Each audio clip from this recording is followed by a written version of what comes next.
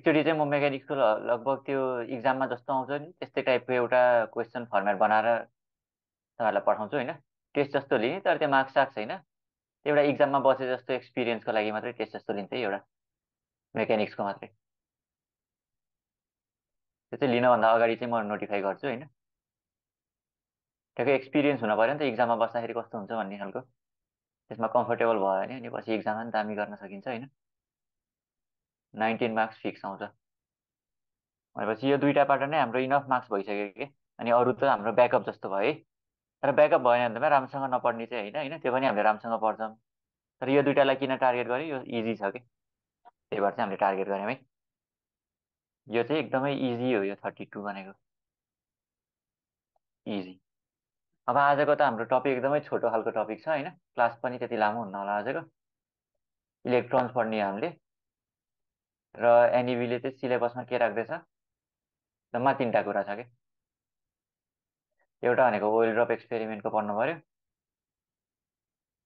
अर्को हामीले इलेक्ट्रोनको चाहिँ इलेक्ट्रिक र म्याग्नेटिक फिल्डमा चाहिँ मोसन कस्तो हुन्छ, त्यसको नेचर कस्तो हुन्छ, इक्वेसनहरू हल्का डिराइभ गर्ने होइन। अब पछाडि हामीले थम्सन्स एक्सपेरिमेन्टको बारेमा पढ्छौँ। त्यति हो सिलेबसमा चाहिँ।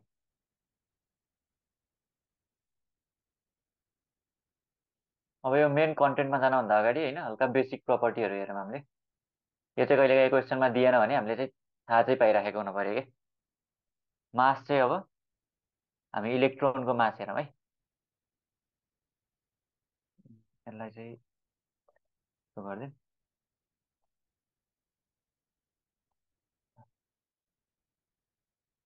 ल फर्स्टमा चाहिँ हामीले इलेक्ट्रोनको मास हेर्छौँ है। कति हुन्छ त्यो, 9.1 टाइम्स 10 को पावर कति, -31 केजीमा।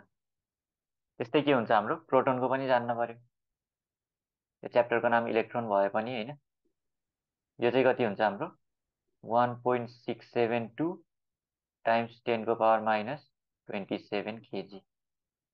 त्यसरी नै हाम्रो न्युट्रोनको कति हुन्छ, लगभग प्रोटोनको जति नै हुन्छ होइन, 674 टाइम्स 10 को पावर -27 केजी।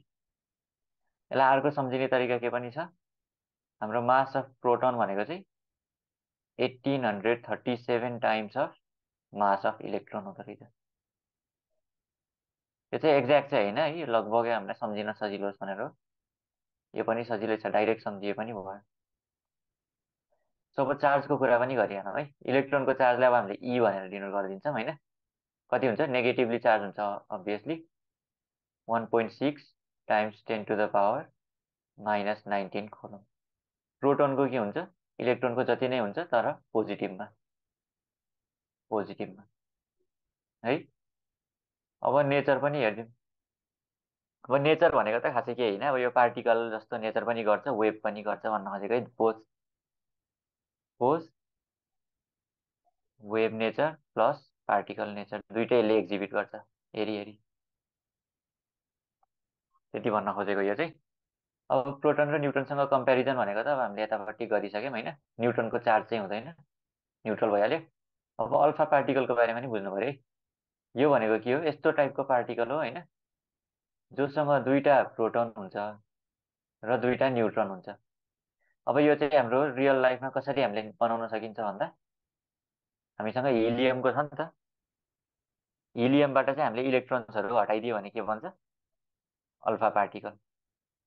सो अब अल्फा पार्टिकलको मासको कुरा गरौँ। मास अफ अल्फा पार्टिकल भनेको, यसमा त हाम्रो 2टा प्रोटोन र 2टा न्युट्रोन छ होइन, र मास अफ न्युट्रोन चाहिँ हाम्रो अलमोस्ट मास अफ प्रोटोन जति छ नि त। त्यसैले हामीले चाहिँ 4वटा प्रोटोन छ भन्न नि पाइयो नि त अहिलेलाई।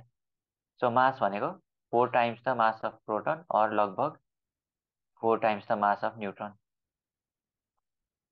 त्यति कुरा चाहिँ याद गर्नु पऱ्यो है। यो चाहिँ न्युमेरिकलमा कहिलेकाहीँ इलेक्ट्रोनको साटो अल्फा पार्टिकल भनिदिन सक्छ। अब फर्मुला सेम हुन्छ, हामीलाई मास थाहा नभएर बिग्रिन भएन कि, त्यही भएर चाहिँ। अब चार्ज कति हुन्छ हाम्रो अल्फा पार्टिकलमा भन्दा, 2वटा प्रोटोन हुन्छ, 2वटा न्युट्रोन। न्युट्रोनमा त चार्ज हुँदैन भनेपछि हाम्रो प्रोटोनको जति चार्ज छ त्यसको 2 टाइम्स हुन्छ है। भनेपछि कति भयो, 3.2 टाइम्स 10 को पावर -19 कोलोम्ब। ल यो बेसिक प्रोपर्टिजहरू भयो यिनीहरू चाहिँ। अब चाहिँ हामीले नेक्स्ट के गर्ने, नेक्स्ट चाहिँ अब इक्जामकै क्वेसनहरूबाट नै हामीले थ्योरी कभर गर्दै जान्छौँ है। सुरुमा हाम्रो एकदमै बेसिक छ, डेफिनेसन मात्रै छ। क्याथोड रे भनेको के हो?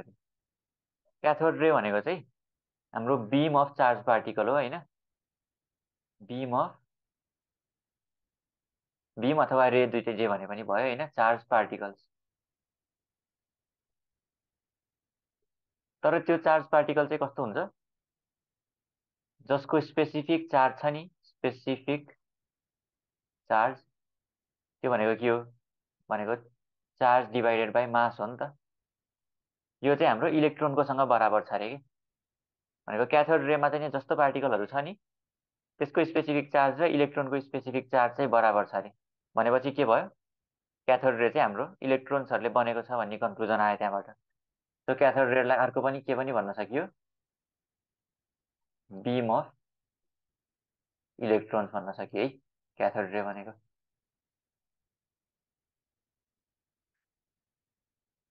क्याथोड रे equals to beam of electrons, त्यसरी भन्न सकियो होइन। र अब हाम्रो तिनीहरूलाई कसरी प्रड्युस गर्न सकिन्छ अरे। अब यो चाहिँ मेथड अफ प्रडक्सन सोध्न खोजेको यसले होइन। मेथड अफ प्रडक्सन अब हाम्रो कमन भनेको दुईवटा छ। मेथड अफ प्रडक्सन भनेको एउटा चाहिँ ग्यास डिस्चार्ज मेथड भन्ने छ होइन। यसको डिटेलमा जान पर्दैन, हामी नाम मात्रै जाने भयो।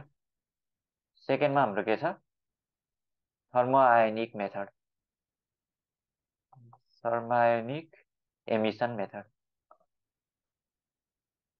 एमिसन मेथड होइन। यो भनेको चाहिँ हाम्रो मेथड अफ प्रोडक्सन। यता साइडमा लेखिदिउँ थोरै, मेथड अफ प्रोडक्सन यति भने चाहिँ बुझिन्छ होला होइन। यो भइहाल्यो। अब यसको प्रोपर्टिज पनि मेन्सन गर्न पऱ्यो है। अब यो इलेक्ट्रोनले बनेको छ भन्ने हामीलाई थाहा छ नि त। भनेपछि त अब प्रोपर्टी भन्न खासै गाह्रै भएन हामीलाई। एउटा के हुन पर्यो? नेगेटिभली चार्ज पार्टिकलको स्ट्रिम हो यो, नेगेटिभली चार्ज पार्टिकलको स्ट्रिम हो है। स्ट्रिम भनेको त्यही बिम भने जस्तै भयो होइन। अर्को के हुन्छ? यो चाहिँ हाम्रो पोजिटिभली चार्ज प्लेट छ भने त्योतिर एट्र्याक्ट हुन्छ, पोजिटिभ प्लेटतिर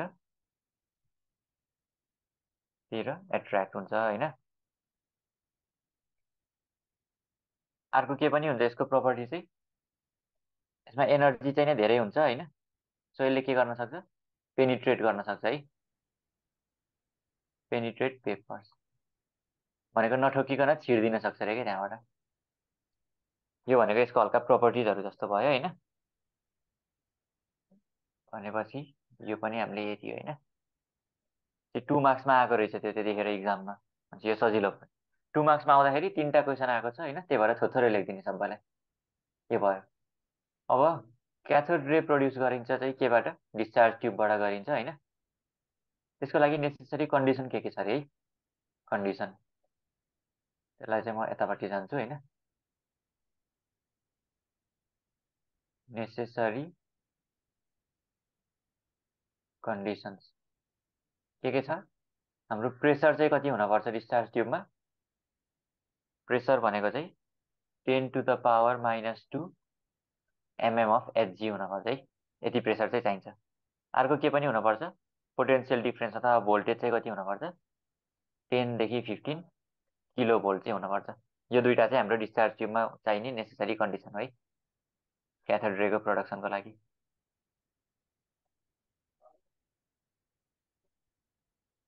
अब नेक्स्ट के छ हाम्रो question?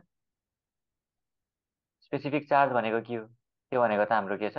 Charge divided by mass, कुनै पनि पार्टिकलको। यो भनेको स्पेसिफिक चार्ज, यति नै हो। अब यसको भ्याल्यु लेख्ने थिए प्रोटोन र इलेक्ट्रोनको लागि। हामीले माथि के डिस्कस गरिसक्यो? प्रोटोन इलेक्ट्रोनको मास कति हुन्छ हामीलाई थाहा छ, त्यसमा चार्ज कति हुन्छ पनि थाहा छ। भनेपछि हामीले सजिलै लेख्न सकिन्छ यो पनि। यो खासै केही छँदै छैन यो चाहिँ। यो पनि डन है। यो चाहिँ